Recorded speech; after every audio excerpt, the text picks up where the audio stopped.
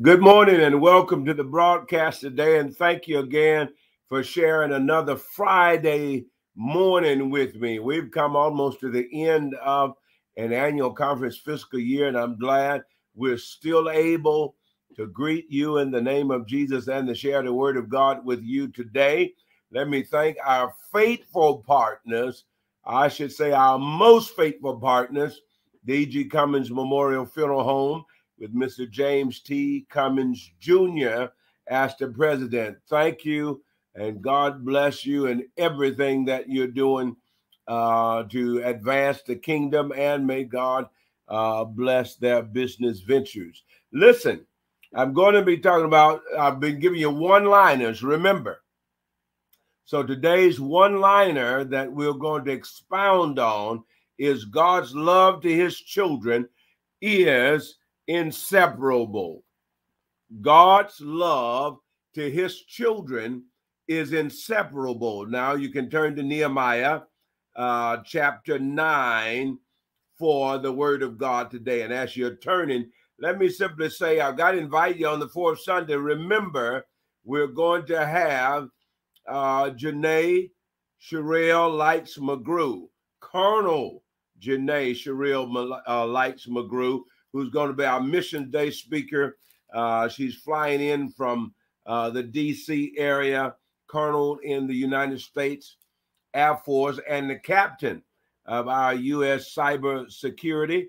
And so I'm excited about that. I'm tremendously excited because the young lady is from Wetumpka, Alabama, and you know how much Wetumpka, Alabama means to me. Now, that being said, it's 2 o'clock in the afternoon service. It's at 2 because we want to salute all of you military women, females only, will we be saluting on that fourth Sunday afternoon in September, 2 o'clock. All right, that being the case, let's get into the word of God. Father, thank you for the word today and for the privilege it is to offer your word to your children again. We praise you and we bless you because you're the source of our existence. You are our Savior, and you're the one who has imparted the Holy Spirit and spiritual gifts and graces to us. So we thank you every day of our lives. May we always lift our voices in praise and thanksgiving. Now we ask you, as always, give us humility of head and heart, so that we are not just hearers of the word, but doers of the word of God. In Jesus' name, amen. All right, so God's love to his children is inseparable. Now, our springboard, and actually our foundation for this one sentence, is from Nehemiah chapter 9.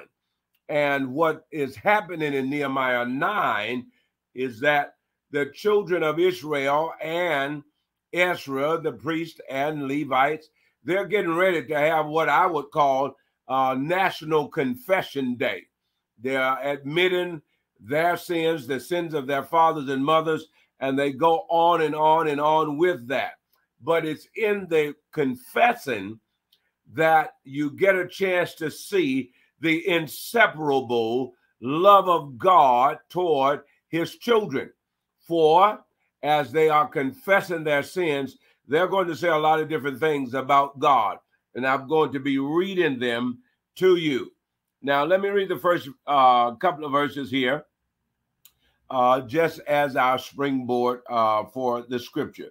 Now, on the 24th day of this month, the people of Israel were assembled with fasting and sackcloth. That's very rough clothing, something like burlap, and with earth on their heads, which is their form now. They're fasting, they're praying, they're repenting, so they're dressed in sackcloth, which made them uncomfortable. They have ashes on their heads, which is a sign that they are from the dust of the earth, and they are fasting with repentance. Look at verse 2. Then those of Israelite descent separated themselves from all foreigners and stood and confessed their sins and the iniquities of their ancestors. Now, remember the separation from foreigners in the Nehemiah passage and some other Old Testament passages would not be the same as people talking about separating from foreigners now. In the Old Testament, God had commanded Israel that they should not intermarry with idolaters, those who had idols in the land. They were to stay clear of them, free of them, never to intermarry with those who had idols in the land. In this case, Israel had intermarried, ignored the commandments of God, and so when they were on their national day of repentance, that is to change their mind, go another direction, correct their wrongs, they separated themselves from those they had married of foreign descent who probably were idol worshipers, who had to be idol worshipers. Now, I will say they had to be because Moses married a foreigner. He married an Ethiopian, and he didn't have to separate.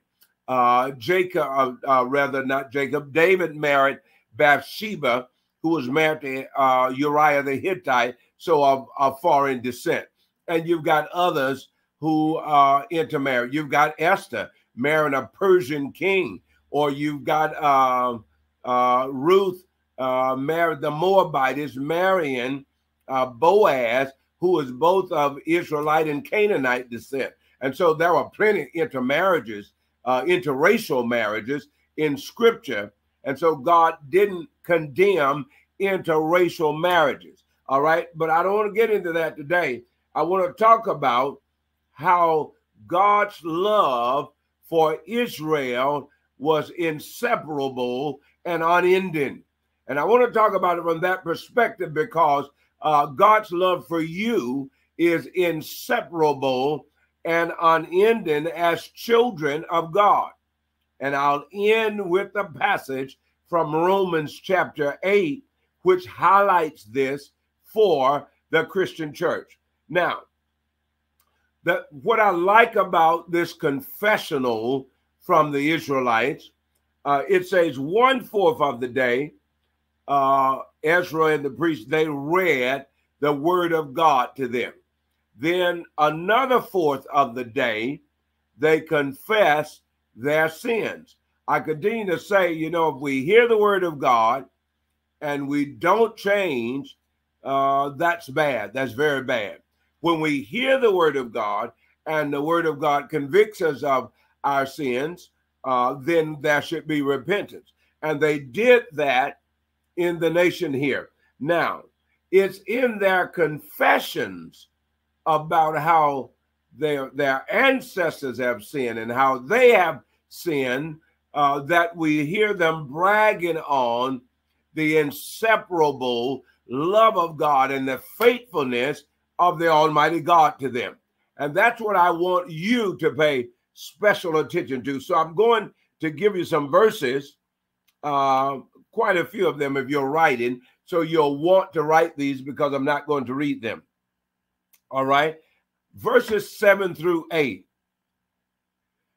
They said to God in their confessions, you chose Abraham and established your covenant with Abraham. And so the first dynamic about the inseparable love of God, God began this love affair with Abraham, the father of the faithful. All right. And God chose him. Remember, Abraham didn't choose God. God chose Abraham. I still remember sitting in a class, and we had a Catholic guest present as an instructor with the instructor that day. And I still remember him emphasizing for the church how we did not choose Jesus, he chose us. Yes, that's what Jesus told his disciples in John chapter 15, verse 16. You did not choose me, I chose you, and I appointed you that you would go and bear much fruit, and your fruit should remain. And so the inseparable love of God began when God chose Abraham. Nehemiah chapter 9, verses 7 through 8. and established his covenant of blessing with Abraham. You remember he told Abraham, I will bless those who bless you and curse those who curse you. And he said, people who come after you one way, they will go away from you in 7 ways. I mean, God was specific, telling Abraham, I will be very, very good to you. So imagine Israel confessing their sins and saying to God, we remember you chose our ancestor Abraham and you established your covenant with him. Then verses 9 through 15, they confessed to God or declared to God. They went from Abraham to the bondage in Egypt. And so now the priest Ezra and the scribe Ezra and the priest and others were saying to God, when we were in bondage in Egypt, God, you delivered us out of Egypt. God sent 10 plagues. God opened the Red Sea. God led them in the wilderness. Pillar of fire by night, a cloud in the day, and an angel. God gave them 10 commandments, fed them manna from on high, dropped it out of the sky every morning, fresh bread, and gave them quail overnight. And gave them water from a polluted water and then water from a rock. So he worked all these miracles because God healed the polluted waters, and then God gave them water from a rock. And so while they are confessing their sins to God, they said to him, remember now, this is what you've done for us. Even though they had messed up, they said to God, look at how you have loved us. You skip from that point and you go to verses 16 through 25. Now listen to this. They confessed to God, after you had blessed us and brought us out of Egypt and led us in the wilderness, we became stubborn. We became rebellious. But your mercy kept us and caused us to possess the promised land.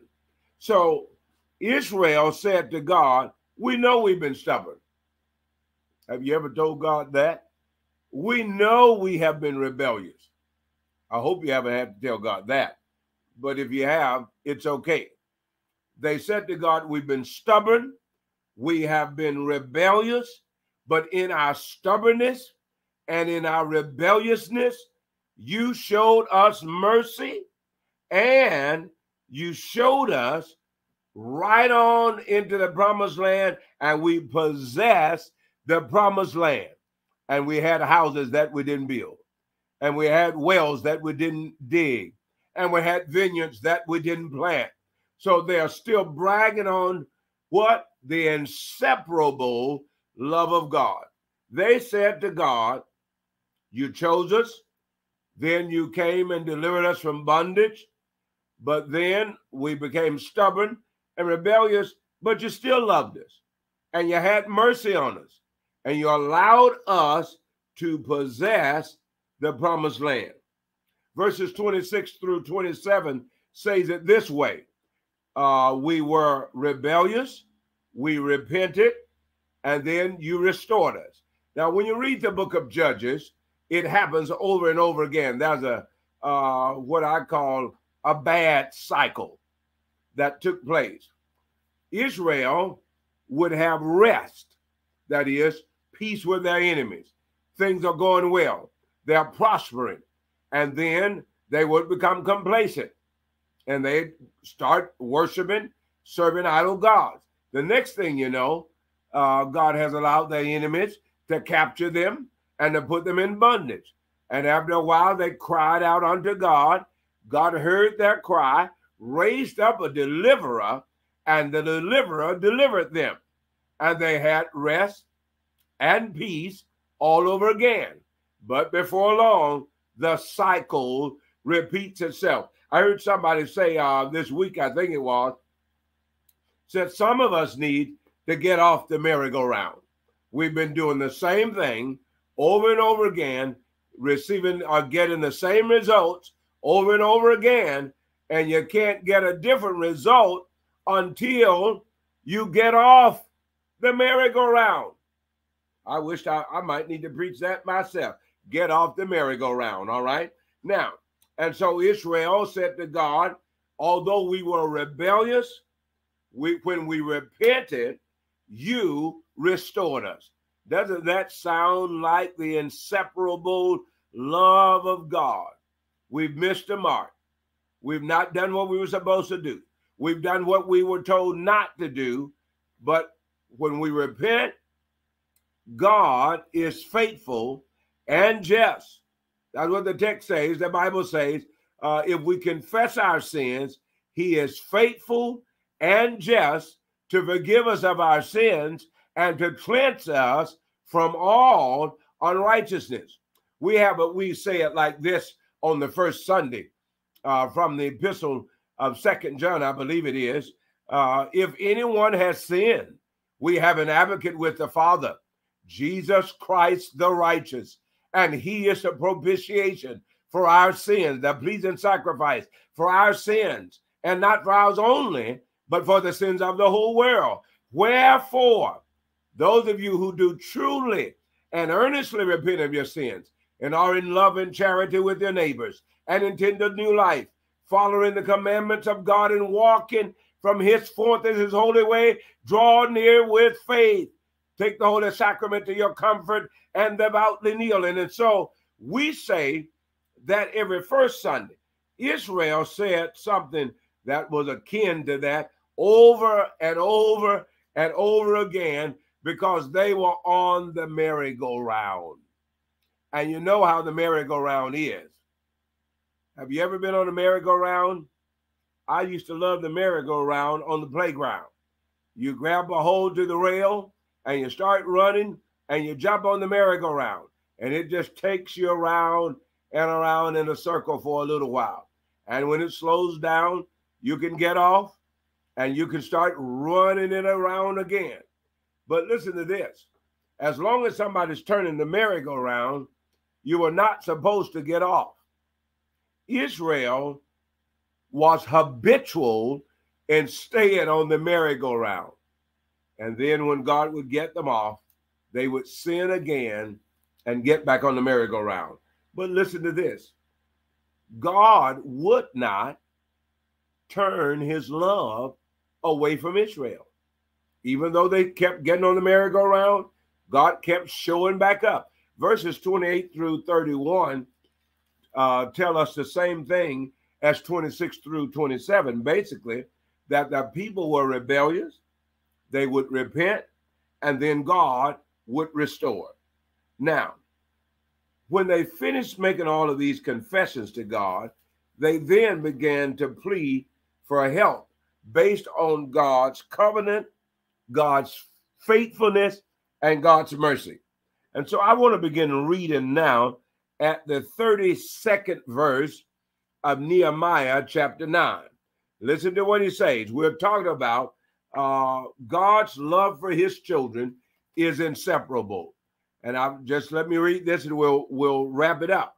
Listen to this. Now, therefore, our God, the great and mighty and awesome God, keeping covenant and steadfast love, do not treat lightly all the hardship that has come upon us, upon our kings, our officials, our priests, our prophets, our ancestors, and all your people, since the time of the kings of Assyria until today. You have been just in all that has come upon us, for you have dealt faithfully, and we have acted wickedly. Our kings, our officials, our priests, and our ancestors have not kept your law or heeded the commandments and the warnings that you gave them, even in their own kingdom, and in the great goodness you bestowed on them, and in the large and rich land that you set before them. They did not serve you and did not turn from their wicked way, of works. Here we are, slaves to this day, slaves in the land that you gave to our ancestors to enjoy its fruit and its good gifts. You have set over us because of our sins. They have power also over our bodies and over our livestock at their pleasure, and we are in great distress. Because all of this, we make a firm agreement in writing, and on that sealed document are inscribed the names of our officials, our Levites, and our priests. And so at the end of Nehemiah chapter 9, the Israelites, or the children of God, said to God, you've been faithful. You've been merciful. You have kept your covenant. You've never left us outside of a remnant and outside of the ark of safety and outside the realm of your love and care. But we were bad. But you got to like the last thing they said. But God, we've gotten it together now. We're getting off the merry-go-round. We're responding to your inseparable love. And we're making a written agreement today that we will be faithful to you. Wow. Now, God loves us. I've said this many, many times. I like saying it. It's a true saying. I have never been in a place or lived my life where I did not know people loved me. And I've never lived without the knowledge of knowing that God loves me. I don't get all bogged down into people not appreciating. Some people can hurt you, have hurt us. But listen, I know God loves me. And I thank God. And I hope you know that God loves you. And his love, the Bible teaches us, is inseparable to the children of God. In other words, we cannot be separated from God's love. Israel confessed to God, we see you, God, being faithful, being merciful, keeping your covenant with us. Your love was inseparable. Whether we were in Egypt, whether we were under the Assyrian kings, your love was inseparable. Even when we messed up, when we didn't get off the merry-go-round, when we did not do right, when we didn't keep your laws, when we rebelled, they said to God, you have been faithful. You have been merciful. And so God never leaves us out in the cold or by ourselves. Somebody said to me, well, don't tell me God loves me, because this has happened to me. Don't tell me he loves me the way they've hurt me. And I always say to them, he loves you. The fact that something happened to you bad, that doesn't mean God doesn't love you. God sent his only begotten son to die on a cross for the sins of the world. That's the evidence that he loves you. You may not have your way or get your way or have what you want to have or get to the place where you want to get to. But listen, that has nothing to do with whether or not God loves you. God does love you because he sent his son to die on the cross that you might be saved. Now, since we're the church, there are times we need, as I just said, to confess our sins to God, understanding God has never abandoned us, never walked us from us, never separated himself from us, never said, like I said, I'm not going to have anything else to do with him or with her. God's love is inseparable. Let me read to you my closing passage from the epistle to the church at Rome by Apostle Paul. Chapter 8, the 31st verse. What then are we to say about these things? If God is for us, who is against us? He who did not withhold his own son, but gave him up for all of us, will he not with him also give us everything else? Who will bring any charge against God's elect, against the church? Is it God who justifies, or it is God who justifies? Who is to condemn? It is Christ Jesus, who died, yes, who was raised, who is at the right hand of God, who indeed intercedes for us. Who will separate us from the love of Christ? Will hardship or distress or persecution or famine or nakedness or peril or sword? As it is written, for your sake we are being killed all day long. We are accounted as sheep to be slaughtered. This is the Apostle Paul testifying on how the Christian church and prophets and apostles were living from day to day in Paul's day. No, in all these things, we are more than conquerors through him who loved us. Now, who loved us? God loved us through Jesus Christ, and he died on a cross for us. Listen to this. For I am convinced that neither death nor life, nor angels, nor rulers, nor things present, nor things to come, nor powers, nor height, nor depth, nor anything else in all of creation will be able to separate us from the love of God in Christ Jesus our Lord. My friends, my brothers and sisters, we live inside the wonderful confines of the love of God. His love for us is inseparable. It doesn't matter what anybody says. God loves you. Say, well, I messed up. And God still loves you. So I've fallen short. And we all have. God still loves you. Say, well, you don't know my story. I don't need to know your story.